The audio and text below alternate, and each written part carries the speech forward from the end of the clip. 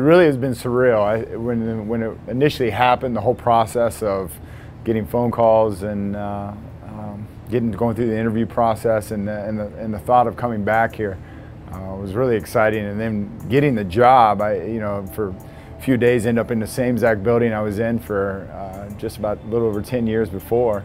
You almost had to pinch yourself. I ended up at the same desk, the same office, and looking over the place, and just some of the equipment has changed. Other than that, it was neat to come back to it. This has really been a blessing for me and my wife, and I was blessed to work under Dan Dalrymple here. And I always call him the beginner, the father of this place, because strength conditioning started with him.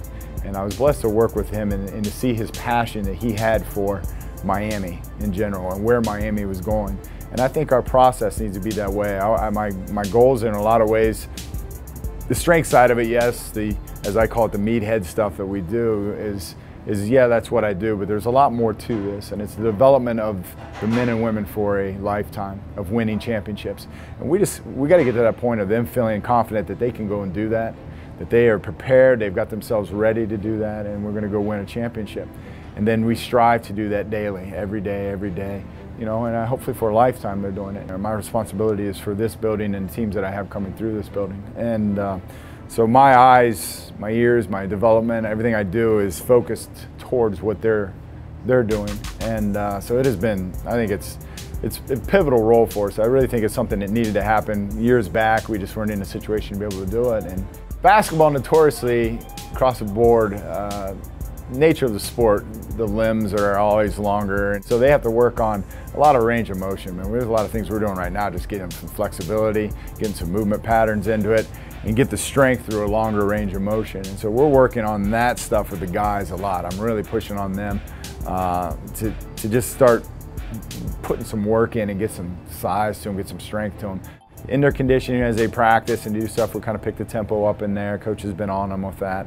And then I'll start adding on as we get closer to summer stuff. We're going to start adding more to that and evaluate it from there, what we need to do and what he wants to do running-wise, how he wants to run his practice.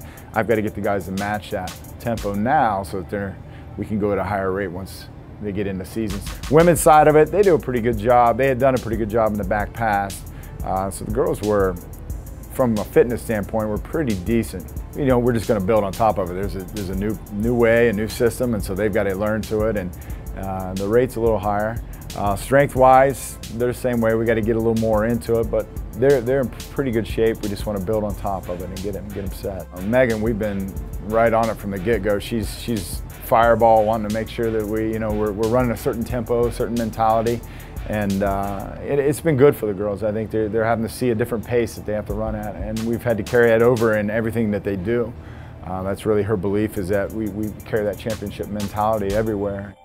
Coach Owens, I've had a little less, but we're getting it because he's just got his staff finished up. And I was able yesterday to go to his practice, his first practice, and got to watch him go and see his tempo. And he's all over them to get them in a certain rate, and we're going to try to mimic a lot of those things. But my primary goal right now is really get the kids strong, especially for our men's side.